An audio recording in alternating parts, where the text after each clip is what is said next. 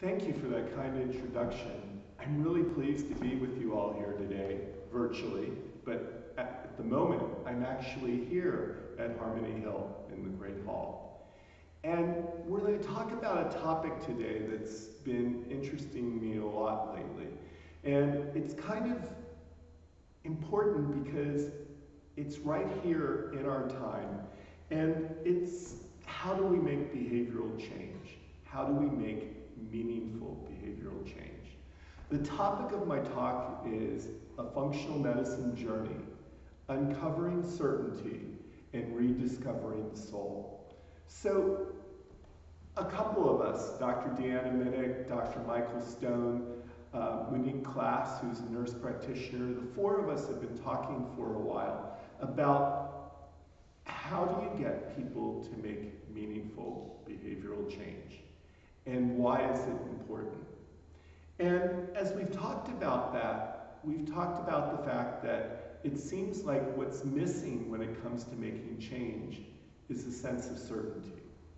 And we were all scheduled to be up at a retreat center in Montana, Feathered Pike Ranch, and we were going to be giving a course in June of this year. And clearly we all know that COVID happened and we didn't go. They've had to cancel the entire summer, and here we are. Now it's September. I'm giving this talk virtually. We recorded it in July. But, you know, it's a really, really interesting time. And that piece about certainty has really kind of rocked all of our worlds. You know, Dr. Stone, Michael, and I have talked about it a good bit because this is like the first time in our careers, certainly in my career, that the answers weren't right there or somewhere. You know, when I was a medical student, I could ask the intern. When I was an intern, I could ask the resident. When I was resident, I could ask the attending. Or as I got to be an attending myself, there was a book. There was always a source. And then the internet brought us a great wealth of information. And all at once, we're in a world where certainty seems to have gone away. And we really don't know all of the answers. And, you know, we're also in a world where there's so much unrest. You know, the political situation in our country has devolved to a point where, you know, everyone's a liar if they don't agree with you. I have my opinion, you have your opinion. If they're not the same, you must be lying. We no longer talk from a point where people can agree that something is certain. All of it is uncertain. And it makes the practice of helping people make change in their lives, helping people achieve their goals, a really, really difficult one when you don't have at least a little bit of certainty. You know, looking at people fumbling with their masks, looking at the people in stores, and there's still a couple around who like don't wear their masks until they get to the cash register because they know that if they have their mask on, they'll be able to check out, but they weren't wearing it in the aisle, they were wearing it on their wrist. As you see people cope with all this, you know that they're uncertain about things. And the issue came up for us as we were preparing and getting ready to teach. You know, what would we teach? What is functional medicine? What is certainty? What is important, meaningful, and valuable? You know, behavioral change has been this really interesting kind of conundrum for a long time because a lot of traditional practitioners, you know, allopathic MDs like me going through traditional medical school, you know, a lot of us don't acknowledge that behavioral change can really happen. And, you know, and there's work that's been done by B.J. Fogg at the Stanford Behavioral Lab. And, you know, it's all about trying to get people to make little changes. And the belief is that motivation doesn't work. And I think that part of the reason why motivation doesn't work in that setting is because people don't know why they're going to change. If I'm a practitioner and I'm sitting in this room and I'm talking to a patient and I talk to them about science, about their lab results, and talk to them in no meaningful way, and if I don't connect with them about what their life is like, and I expect them to change because I've scared them with a statement, you'll be a diabetic in 15 years, you'll have a heart attack in 10, you're going to develop this or you're going to develop that, your aches and pains will become a true autoimmune disease. If I have that conversation with someone, it's going to last about this long. They may make changes for a week, they may make changes for 2 weeks, but particularly if I give them no additional information, there's not going to be a lot of meaningful change that takes place. And so, the question becomes one of how do we sort through the relevant information that's available to someone? How do we sort through what their life is like? How do we get to a place where there are answers? And, part of that is that you have to understand how we think. There are shortcuts to the way we all think. And one of those shortcuts is called a heuristic. We all have these, or one word for these shortcuts is a heuristic. It's like a rule, a thinking rule, a logical rule that we have in our heads that we may even do unconsciously. A perfect example of this is a number of years back, they went out and asked professional baseball players how they did so well catching pop flies. And everyone said, I keep my eye on the ball. So they keep their eye on the ball, but college players keep their eye on the ball. High school players keep their eye on the ball. Kids playing pee-wee baseball keep their eye on the ball. And the pee-wee kids drop a lot of them, and the pros don't. And yet they say they have the same rule. So they did some really interesting work filming and videotaping the pros, having them wear the little lights like they use when they're doing animation, and so the computer tracked them and see what was up. And one of the things they found was, indeed, they keep their eye on the ball, but they keep their neck fixed. So if the ball's up here, they keep the same angle looking at it. If the ball's falling faster than they expected, they speed up to keep the same angle. If it's falling slower, they slow down, so they keep the same angle. And because they keep that angle, they end up right under the ball. The unspoken rule for all of them was a heuristic called keep your eye on the ball and keep the angle of your gaze fixed. So, we have to have those same sort of rules when it comes to exploring our world. Functional medicine, and what is functional medicine? Well, first of all, functional medicine is an approach to look at the whole person. It's to look at a person as the most important entity in the room. Instead of their disease, the person is more important. And this has a long, long history of being acknowledged. William Osler, at the turn of the 1800s into the 1900s, he said, it's more important to know the person who has the disease than the disease that the person has when taking care of them. This has been around for a really, really long time. But here we are finally at a place where we're sort of acknowledging this in some of our interactions. Sort of. I mean, traditional medicine is still very much locked up in a game of name it, blame it, and tame it. And the tame is usually some sort of single therapeutic drug blockbuster from a pharmaceutical company that's easy to prescribe in the 7-minute visit that the representative from the insurance company, who's kind of sitting in the exam room even though they're not, but who the medical record's being written for, and the ICD-10 code's being given for, that person there wants it to be a 7-minute visit. And the model that works for that, the heuristic, is indeed name, blame, and tame. But functional medicine ends up being this exploration of going a little bit deeper and trying to uncover something about who the person is and what's going on with that person, and understanding root causes. You know, the functional medicine model can almost be acknowledged by picking the example of a tree.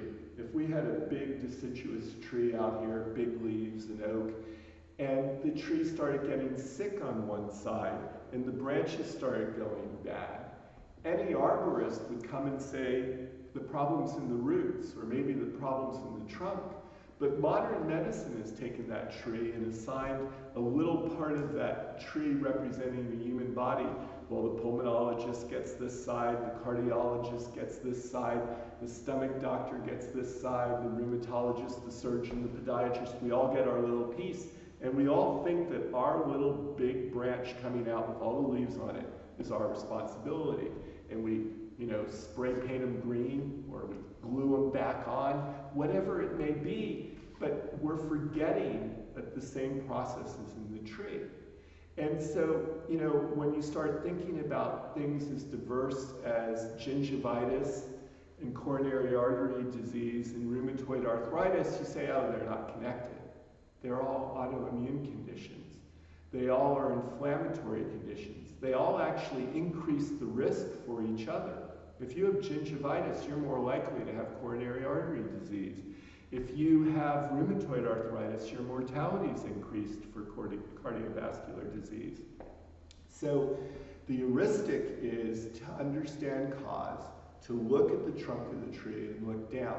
And that's the model that functional medicine practitioners have used for a while. And that model has evolved and grown. You know, Jeff Bland, well, Dr. Jeffrey Bland, Dr. David Jones, Dr. Sidney Baker, some of the founders of functional medicine, you know, they put together these thoughts and they codified it, and we now have the matrix. And actually, Michael Stone, who I referred to earlier, was the first one to design a matrix. He wrote it on the back of a napkin in a bar while they were having a discussion one night. And that's what, he still has the napkin. And out of that napkin grew what became the functional medicine matrix that everybody uses today. But, you know, when you look at this, you know, the rules were fairly simple at one point in time. And they're the underlying heuristic for the sort of behavioral change that we want to see people make, and for the practice of medicine that we do and the way we look at the world. It's our heuristic. You know, Sidney Baker had two rules. He called them the TAC rules. And one of the TAC rules was, if you're sitting on a TAC, it's going to take a lot of ibuprofen to make you feel better. You know, you just aren't going to get better if the TAC is still there. You can't just medicate it away. And then the other rule was that if you're sitting on two TACs, removing one won't make you 50% better. And so, you know, these become kind of that basis for understanding what the body needs and understanding what needs to be taken away from the body in order to help, what insult maybe needs to be removed, or how do we help the body detoxify. And that's the functional medicine journey. And when Michael and Deanna and Monique and myself and others, because we've got a fairly extensive group of people who will be on the teaching team, if we ever do get to teach at a retreat, which we're hoping to do here at Harmony Hill at some point, and we're hoping to do elsewhere, but if we ever really do, we started asking the question around behavioral change in the very same fashion. We started asking ourselves the question of, well, how do you get there? You know, what is meaningful behavioral change? Because the B.J. Fogg model reduces it to the simplest little behavior. Like, he talks about, for example, that if someone isn't flossing their teeth and the resistance that they have is it'll take too much time, his behaviorist model is to tell the person to make a very, very simple change attached to a trigger that they're already doing.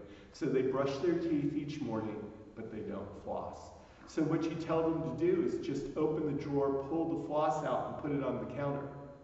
And even if you don't floss, after a couple weeks of pulling it out and doing that behavior, it becomes second nature to get the floss out. And then if they haven't started doing it on their own, because most people are going to look at that floss and go, well, I've got it out. Well, if they haven't done that on their own, you ask them to floss one tooth, or floss one side of your mouth, or floss the front teeth. And then hopefully over time the behavior becomes adaptive and it comes into your life. And the premise for BJ, who has admittedly, he admits this, not really looked at how to change bad behaviors, he tries to crowd out bad behaviors by good new behaviors. So he adds in the flossing of the teeth, and hopefully you're not going to have time to do something else that's bad.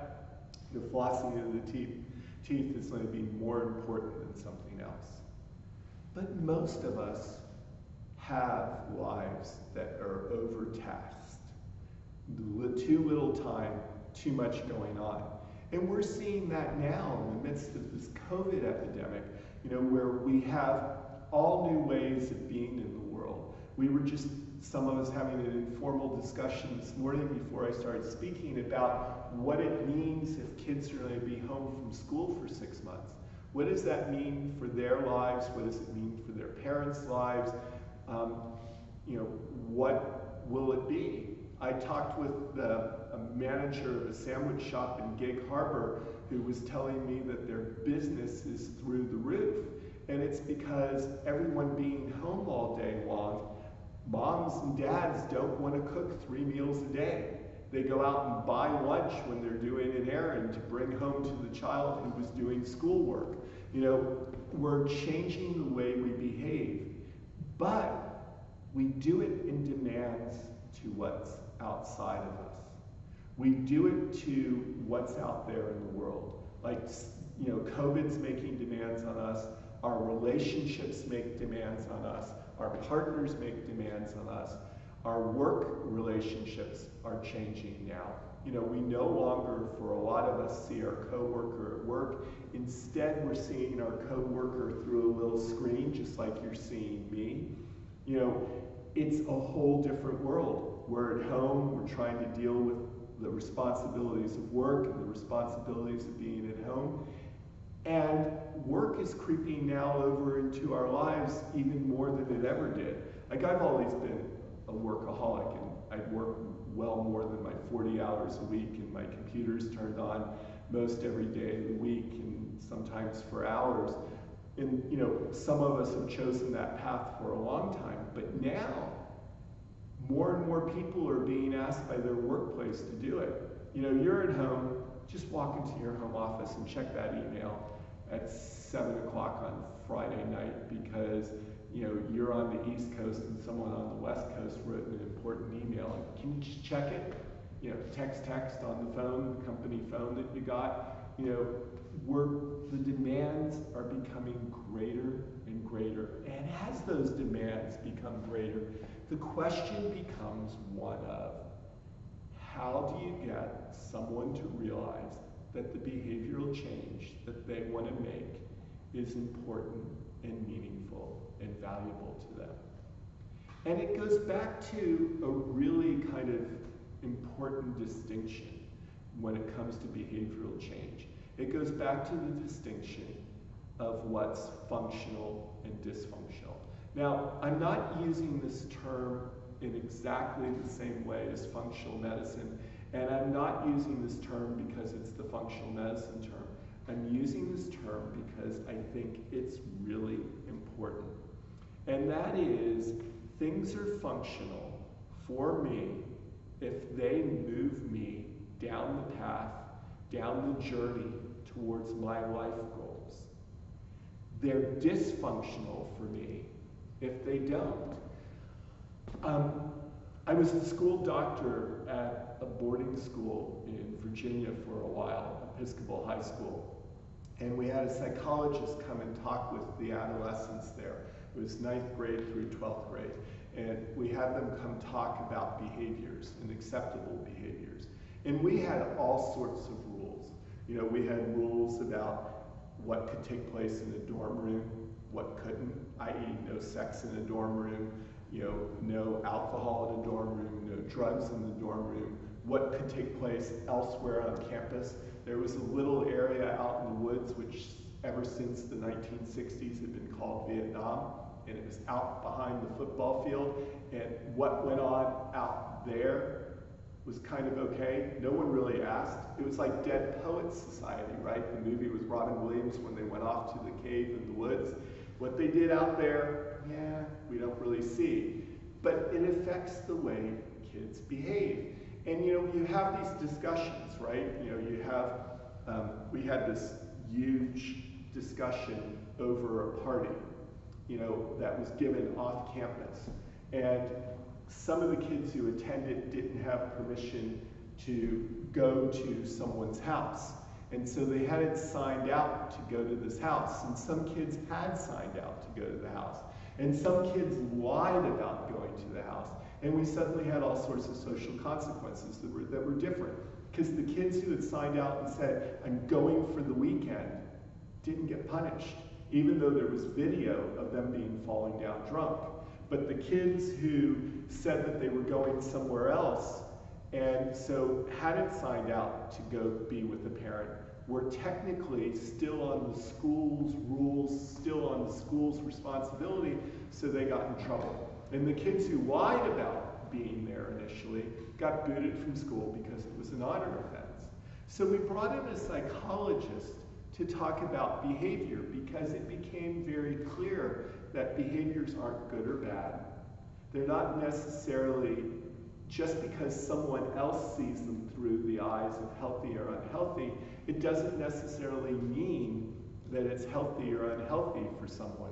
If I'm an endurance athlete and I've been exercising well and someone tells me, change your exercise program to walking 10 minutes once a day, it's not going to be healthy for me. I'm going to deteriorate. My health is going to get worse. Similarly, if I'm underweight and someone tells me to eat a high-calorie diet, that wouldn't be the same diet I prescribe for someone who is overweight, who needs a different calorie diet or needs a different macronutrient diet or micronutrient or a whole different focus. What works for one doesn't work for another. And it became very clear when we talked with these kids about the difference between functional goals and dysfunctional goals. An example that we used with them, if you're at home with your parents and you're 17 years old and it's Christmas break and 3 friends are over and everybody's spending the night and the parents let you have 1 beer apiece while having pizza and watching a basketball game, well, it's illegal. The parents could go to jail. Is it really dysfunctional though? Well, not so much. No one's going to get hurt from drinking 1 beer, and unless one of the kids sends a picture that the police see, the police aren't showing up to arrest the parents for giving the beer. But if those same kids came back to school and brought a quart of bourbon back with them and decided to drink it in their dorm room and chugged it, that would be problematic.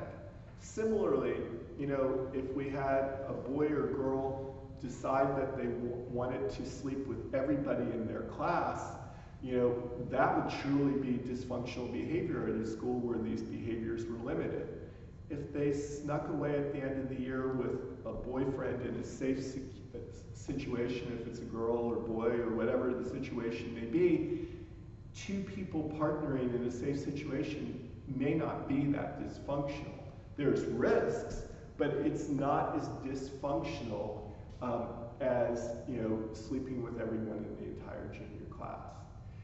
All of these choices we make in life, all of them are about function and dysfunction, and you have to get people to start looking at that. But more important, what I would judge to be dysfunctional, what maybe wouldn't work for me, and this is the beauty of functional medicine and trying to understand an individual, what wouldn't work for me necessarily isn't going to work for somebody else, or may work for someone else. Like if I, genetic uniqueness, we're like beginning to finally understand this. So if we're in a setting, for example, where my genes say you need a higher fat diet, and someone else's genes say, I need a higher carb diet, well, we're not going to do very well. Or, depending what our goals are, right? You know, if I sit here and say that I want to kayak a ridiculously long way next summer, and I'm actually considering trying to do the paddle that goes from Tacoma up to Port Townsend. It's a 70-mile paddle, and it's a race, and you do it in 48 hours. I'm thinking about doing that. My exercise program has to be different than someone else's. My goals will be different than someone else's.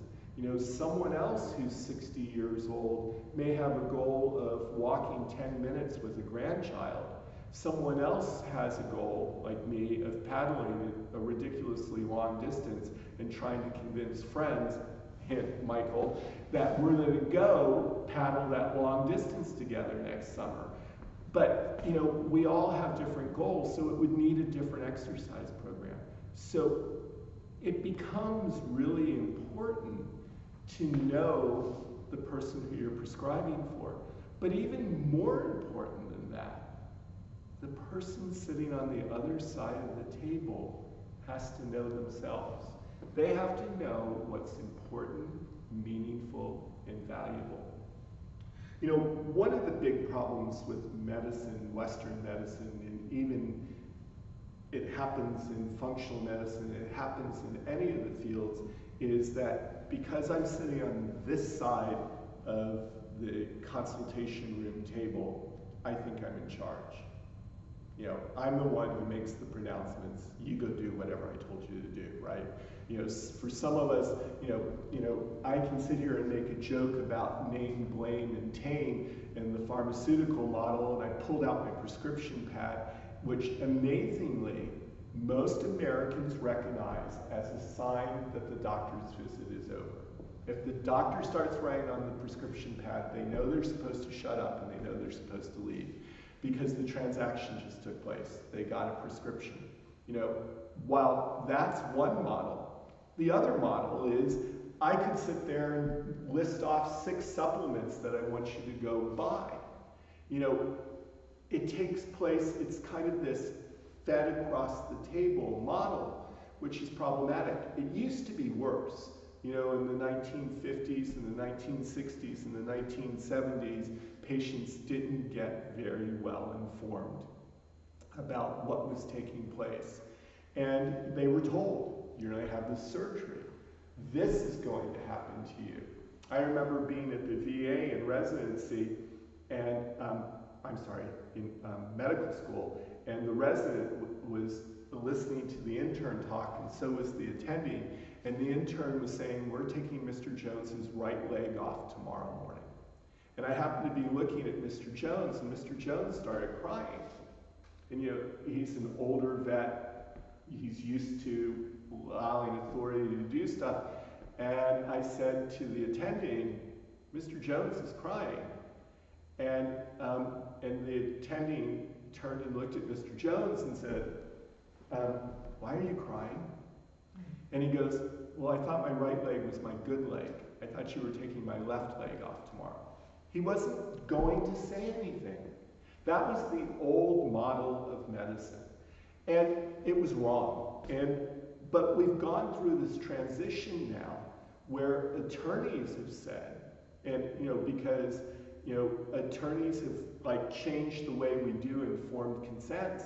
If you're a patient and you get an informed consent before surgery these days, you get like a list of all the risks that could possibly happen to you with the surgery, and you get the benefits, and the surgeon just kind of stands there and looks at you and goes, so what do you want to do? Well, that doesn't help. I mean, you know, it takes years of education to be able to write the list of benefits and the list of risks down. And with those years of education, you get judgment. And the patient's experiencing it for the first time, and it's unfair. And you know, what has to happen is, yes, they have to hear about all the risks, and they have to hear about the benefits, but they need a little bit of grace. We need to help them figure out what's important, meaningful, and valuable to them.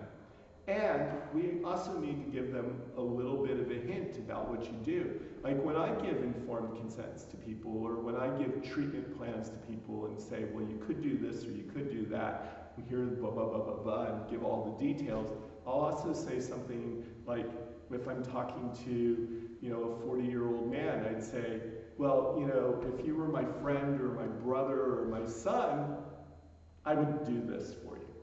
And it at least gives them a little bit of space. I don't have to tell them what to do, but it gives them some space. And the model that I like to think about all of this, like when I'm helping people on their journey to behavioral change, to uncovering some certainty, to rediscovering soul, when I do that, I like to think about it almost like in those old Hornblower books, Horatio Hornblower by C.S. Forester. Here you've got the brand new midshipman or the brand new lieutenant, and he's in charge of the ship in the middle of the night, and he's supposed to give the right orders, and he's not on his own though. There's a mate, there's a non-commissioned officer, a first mate, or somebody, a harbor pilot, someone giving him advice. He has to make the decisions, but he's getting advice from someone who's sailed for a lot of years, or someone who's piloted these waters that are hazardous before. And that's what clinicians should do for their patients. Give advice, point directions. And what's missing in this kind of rambling talk, I'm getting to the point, but the point is that what's missing is that most of us don't know where we want our journeys to take us. And so we have to figure out how to get there. We have to figure out what is important, meaningful, and valuable to us, so that when we choose to make change, it's change that we can really buy into. It's change that becomes functional for us. It's change that allows us to make important differences in our lives. Years ago, I went to, and this is truly years ago because it's going on 30 years now, I went to Jim Gordon's Comprehensive Cancer Care Conference. No, I'm sorry, it was 20 years ago. Got my dates wrong. Went to Jim Gordon's Comprehensive Cancer Care Conference in DC. And Dr. Jim Gordon is at the Center for Mind-Body Medicine in DC. He founded it, and they teach programs, professional training programs and advanced training programs to practitioners to help them teach mind, body, spirit wellness groups to deal with trauma, to deal with post-traumatic stress disorder, to deal with chronic illness. But for a 3-year period, they gave a group of conferences on cancer and comprehensive care, total care.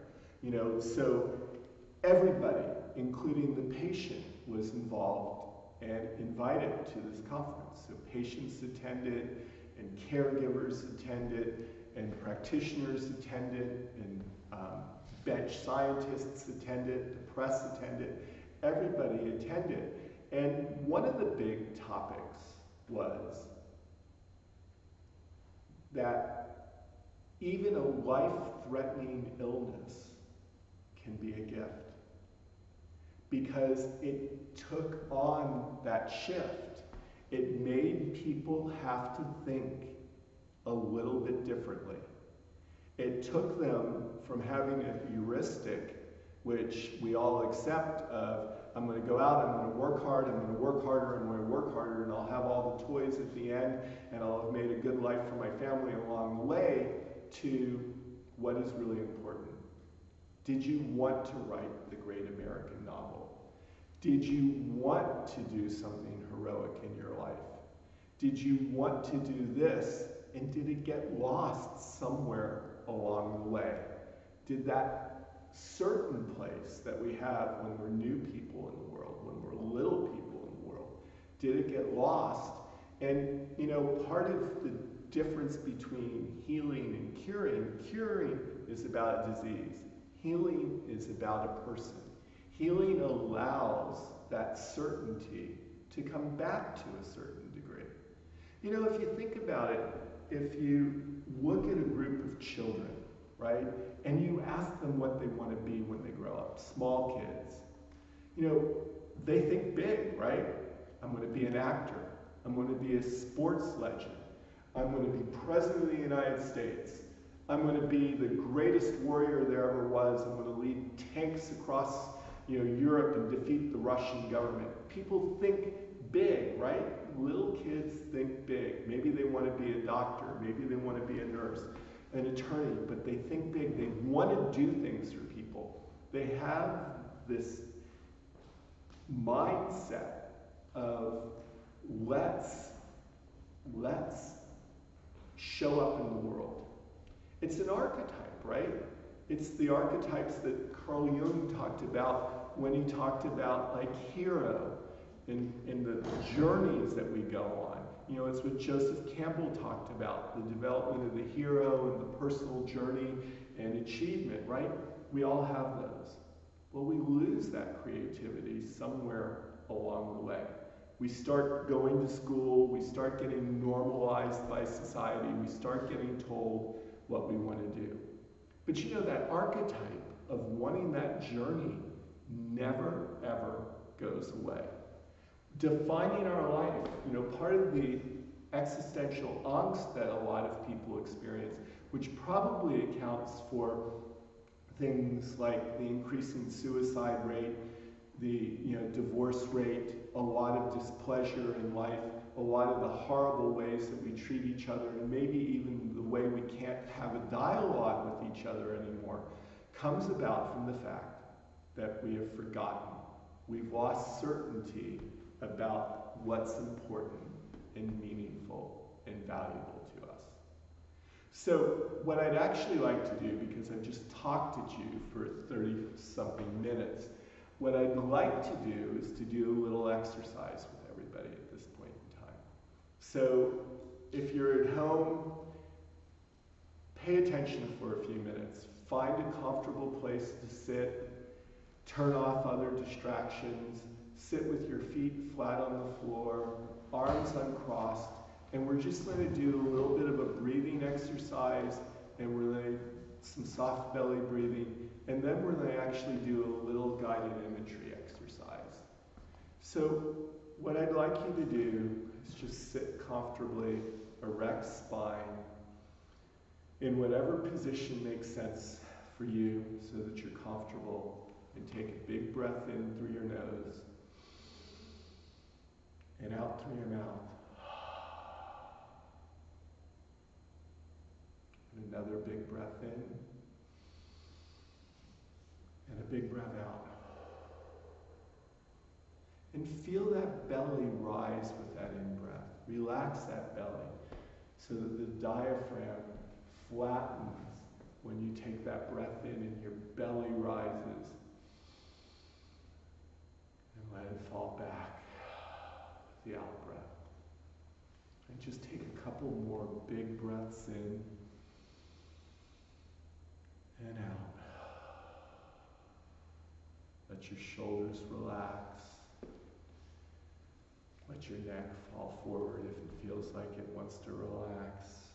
Big breath in and big breath out. And find that own rhythm of your breath. And find how there's a pause, perhaps, between that in-breath and that out-breath. There's a stillness there. There's an invitation there. There's an opportunity to move towards it. And as you breathe, let your imagination flow into that place. And find a place, a safe place. Perhaps you've been there before. Perhaps it's real. Perhaps you've only been there in your imagination. Perhaps you've read about it.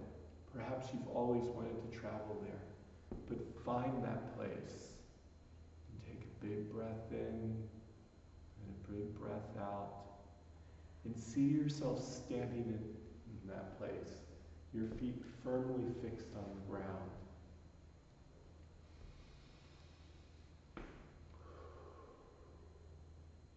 And notice your surroundings. outdoors? Are you indoors? Is it warm? Is it cold? Is it night or day? Is it cloudy or sunlit? Can you hear the noises in the breeze? Is there a gentle hum of insects and birds? Can you smell flowers in the air? Or maybe the smell of a kitchen that makes you feel at home? Whatever the smells, whatever you see, whatever you hear, whatever you can taste or touch, look around and note the things that are here. The things that make you feel safe and secure and comfortable and relaxed. And if you notice what's here, if you notice what's around you, if there's something there that's keeping you from being relaxed and comfortable and safe, let it go. It's like baggage that you can drop down and leave behind you. Just let it drift out of your thoughts and it will disappear from your safe place. And if there's something you need to make this place safer, bring it in.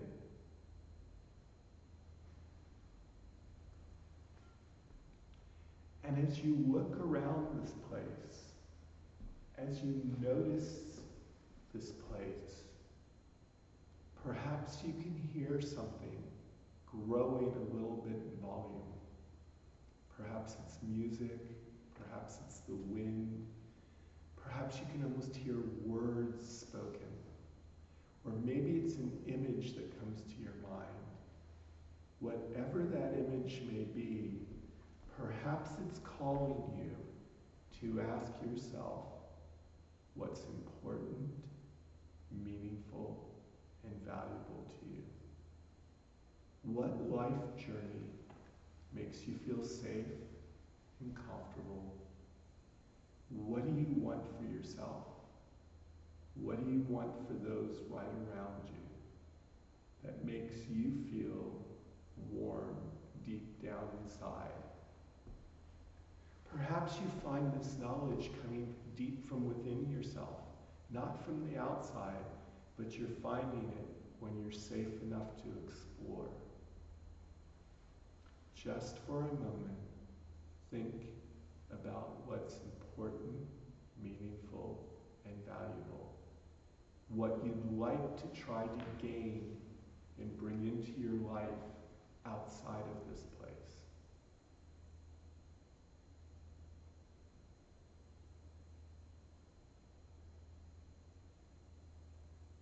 And if you have these thoughts, if you've identified something, remember it and find something that can be a marker for it. A word that you could use, or a sound, or a taste, or a smell, an association that you will make that will allow you to remember what's important, meaningful, and valuable to you.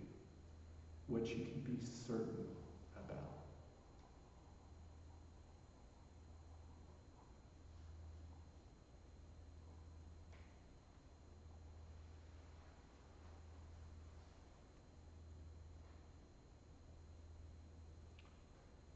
As you hold this knowledge, as you take what you've gained, and if you haven't gained a lot, know that you can repeat this exercise on your own again whenever you want. But as you've done it, get ready to say goodbye to this place. But first, thank yourself for taking this little bit of time today to look at what's important, meaningful, and valuable for you. And as your breath now deepens and you bring yourself back to the room, come on back, bringing back with you your remembrance that you can create your safety and you can create your vision all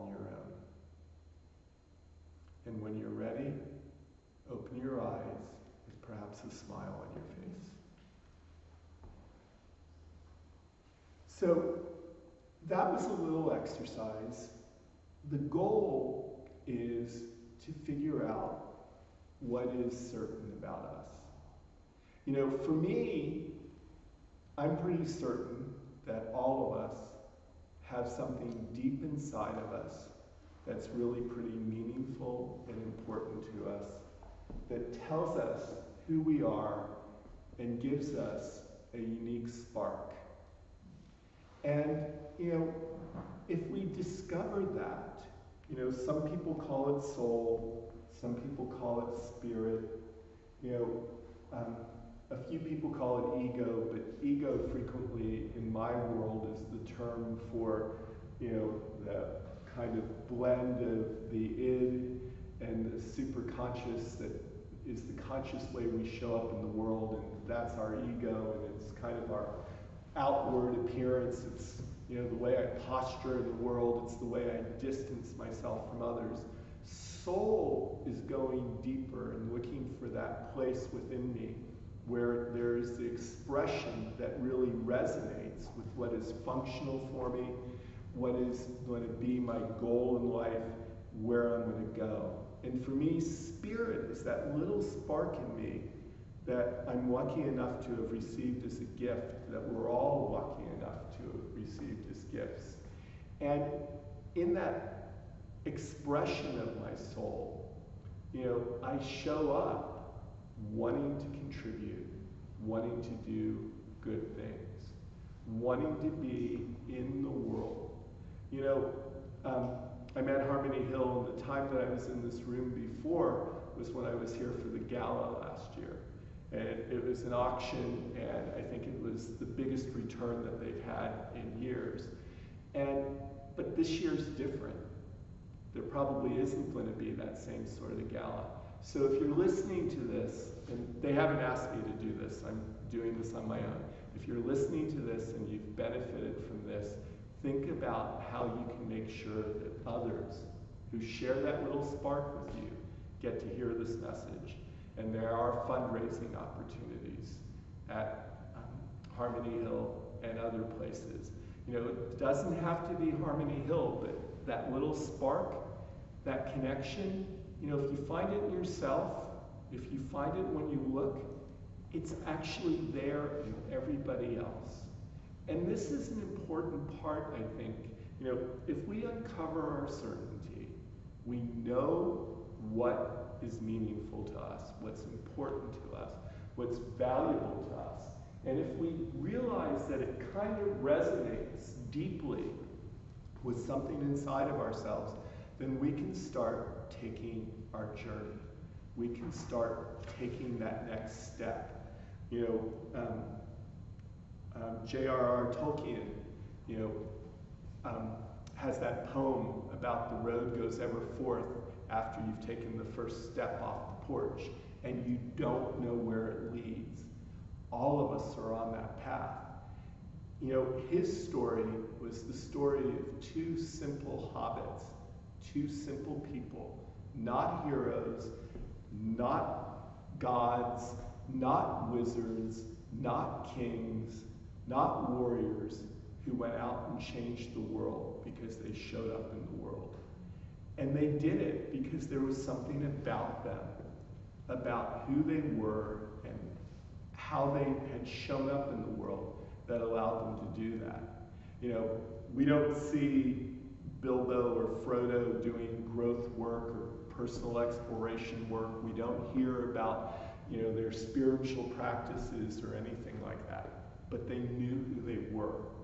And that is part of what we have to do. And if we can find that, you know, and I believe that we can. I believe that there are exercises that can do this. And when this video tape is done, we're going to actually show a reading list that will pop up at the end, which we'll add on.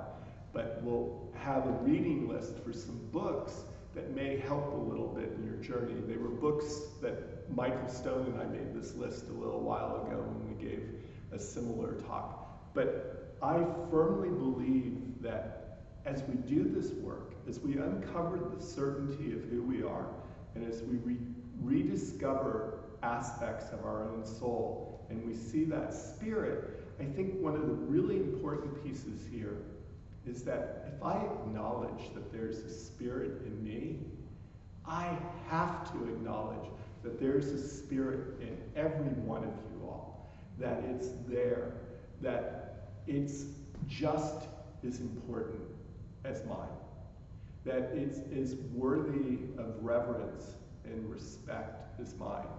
You know, my son went to Bellarmine High School over in Tacoma. It's a Jesuit school, and they have a statue in the courtyard area, and it's the Virgin Mary holding the baby Jesus. And it's got a Pope Francis quote on it. And the quote is, "Even the old, the sick, the infirm, the lonely, the unborn, every one of them is an image of God's creation, made in his image." And I'm not getting the quote exactly right, but every one of them is perfection. Every one represents his vision. And as such, they're really worthy of respect and reverence from every one of us. And what does that really mean? When I heard that quote, it hit me because it struck me that going back to the work I do every day as doctor and patient, that there's a lot of opportunity for me to judge and for me to pity as opposed to being compassionate. And that part about really seeing the spark in everybody else is a call to compassion. You know, they are perfect just as they are because they have that spark. And I have to show up that way. We all have that challenge of showing up that way. You know, if I look at the person on the other side of the desk and pity them because they're not complete, because they have a disease, then I've allowed myself to fall into the disease treatment model. And I've allowed myself to discount them as someone who I can be distant from. But if I look at them and say they're perfect just the way they are, I can help them on their journey. I can respect them. I can give them the gifts that I want to give them, but I do it from a place of compassion. And it becomes really important for us to make that movement. You know, in a different setting, we've done the mindful eating exercise, and I'm not going to do it with you all today, but I want to call out aspects of that exercise. You know, typically it's about developing our senses, developing how we taste, developing how we respect our food so we have a different relationship with our food. But if you think about it, a lot of times, and I've heard Deanna Minnick, Dr. Deanna Minnick do this in her talks, you talk about respecting and acknowledging the people who grew the food, the people who packaged the food, the people who got it to the store, the people who stocked the shelf, the people who brought it home, the people who cooked it, the people who did every part of it. The food is a gift. Every part of that way, there is someone who has given some part of themselves. And you know, in COVID, the unsung heroes are the people who are standing there in a grocery store to check you out.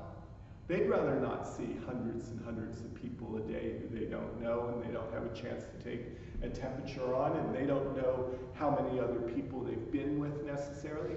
They're an unsung hero contributing to that food showing up. Everything we can do can be about that mystery of acknowledging and appreciating and the such like. There's been a lot of work through the years, talking about relaxation and helping people relax. But you know, the real breakthroughs in all of that work was the HeartMath stuff by Doc Childre and Howard Martin, and the work that's continuing to go on in California at the time at the HeartMath Institute, and Roland McCready at the HeartMath Institute. And they're showing some remarkable things. And the difference about HeartMath is that they're going for something more than relaxation. They're going for what they call coherence of the variability in the heart rate. The physiology part isn't important. What's important is you get there through appreciation. You get there through an expression of thankfulness. You get there through an expression of love. You know, whether it's looking at a flower and appreciating its beauty in the morning, or whether it's doing an exercise at night and thanking all the people in our world, whether it's saying grace and thanking them. It's the appreciation for how fortunate we are to be here and how fortunate we are to be surrounded by the people who we're surrounded by. This is like the third or fourth time I've given a similar talk, and it's the first one I've given it with a small little audience. And this has been so much easier. I appreciate you all in my audience. That appreciation changes how I show up in the world. And it becomes really, really, really important. So in this time of uncovering certainty amidst COVID, of rediscovering soul amidst all the contrasting and loud voices that are out there, if you can find some certainty deep inside of you, if there's something special within you, recognize that it's there in everybody else. And maybe we're being called, maybe this whole crisis point is we're being called to change the way we show up. Someone has to. Someone has to show up differently, or we're going to have continued unrest on our streets. We're going to continue to have children and seniors and everyone exposed to diseases. If we don't show up differently in the world, if people don't lead, and it's not one leader who we need, every one of us needs to be a leader. Everyone needs to stand up for what's important to them through the filter of recognizing that everyone else, all of you, is important, are important.